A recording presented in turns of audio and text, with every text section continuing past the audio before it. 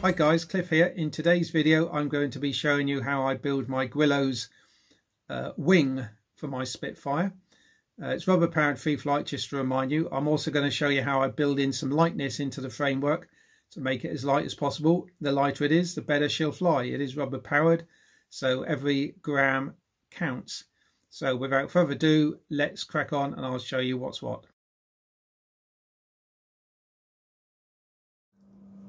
Basically, I've got the centre part and the two outer wings, and you don't set the dihedral until all parts are built. So I'm going to start with making up these K1, K2. Let's get those glued up and drying, I think.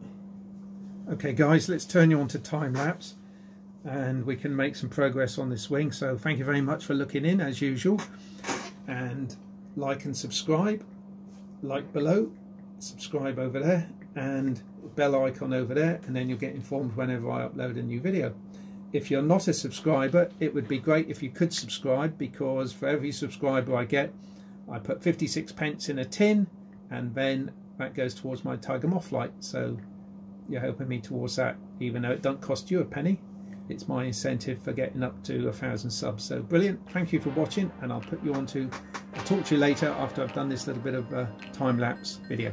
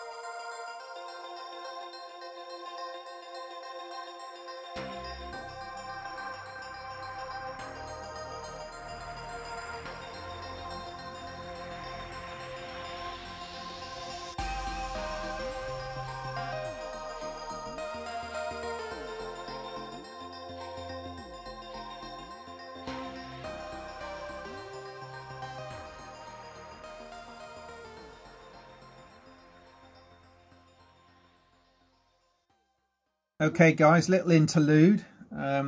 This is by way of a little interlude, but a little note to James Murray. There's a lightning hole, James. It's going to make a big difference. But I put one in each rib. So anyway, it's going quite well. I'm going to glue the ribs in now, and I've test fitted them all. They seem to all required a little bit of little notch coming out of the back end slightly, which was good anyway, because it meant I could angle it to the angle of the trailing edge. Always good. So I'll continue with the time lapse, and we'll talk again in a minute. Thanks for watching. See you soon.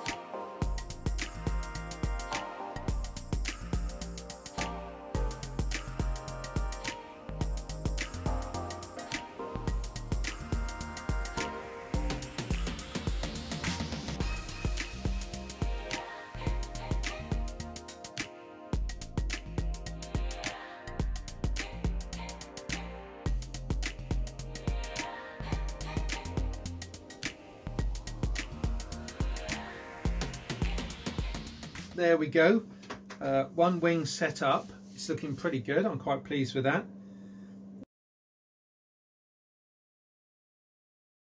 Done pretty well. That's the starboard wing built,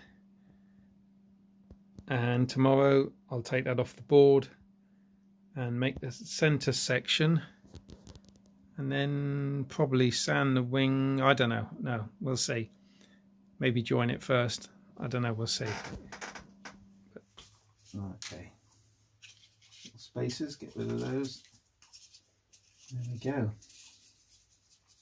Beautiful. It doesn't seem to be too heavy, to be honest. I'm pleased with that.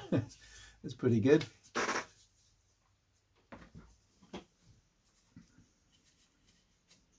Okay. One in there. You know you've got a good joint when you see all the glue squeeze out equally all the way around.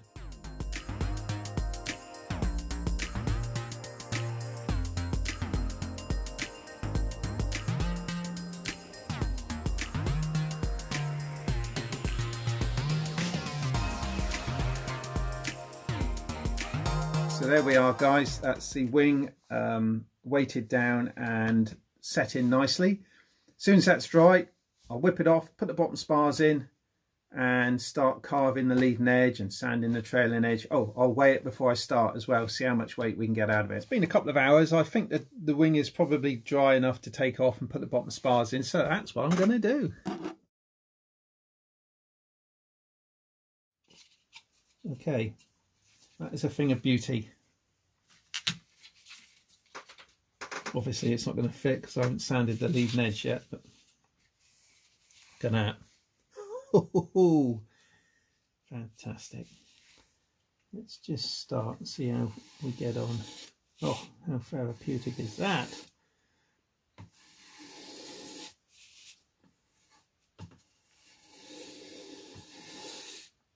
Patience and playing the plane.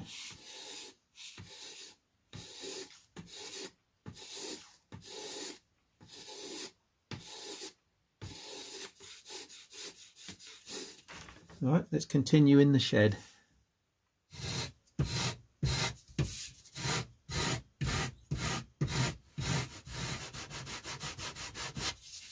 Coming down pretty well.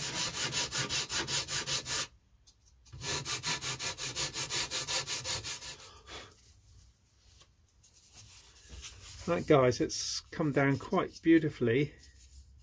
About a 1/16 or less around there. It tapers up fairly uniformly along the leading edge.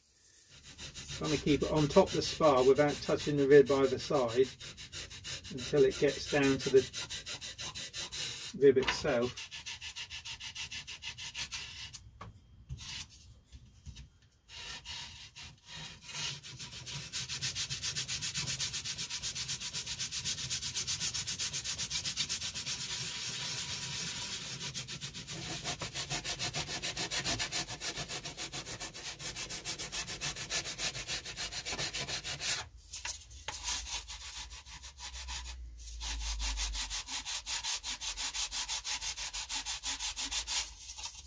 So that's the wing. So I'm just going to have a go at the fuselage. Don't know if this block's a little bit overkill, but let's just have a little sand and see where we get.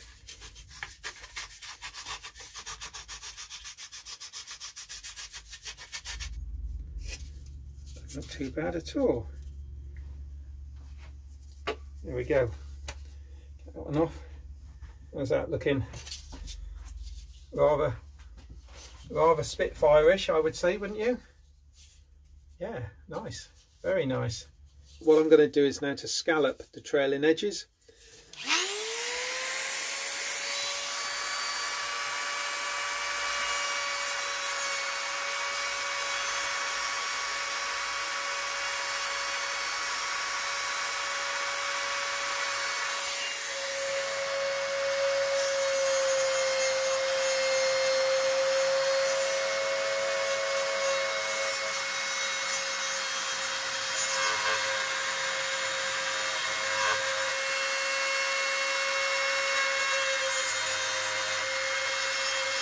That's the trailing edge roughly scalloped. I'll clean up the corners with a round file just to get in a little bit tighter to the rib. Don't have to, but I will. Hi guys, so we're back in the workroom and I'm going to now just quickly file these scallops, and then that'll be the wing finished and we'll weigh her up. So the file I'm going to use just a little half round rat tail type file. I'm just going to round it up a little bit more. It'll take a few minutes. I'm just going to take off that rough edge. I'll do it on the top surface as well. That's just about the wing finished. What I'm going to do now is to weigh it. So before, when I took the wing off the building board, it weighed 26 grams, and now it weighs